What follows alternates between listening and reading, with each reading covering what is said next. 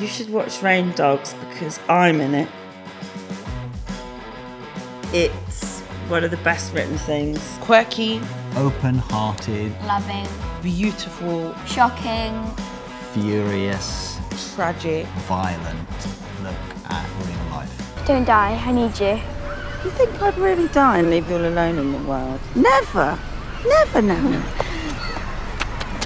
Rain Dogs is about a group of people who are stuck in poverty.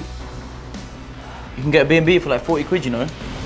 Yeah, why didn't I think of that? It's about a single mother who wants to be a writer, who's got a very weird platonic relationship with a gay best friend.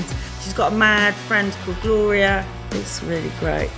And I'll let you guys watch like the rest of it so you can figure out yourselves.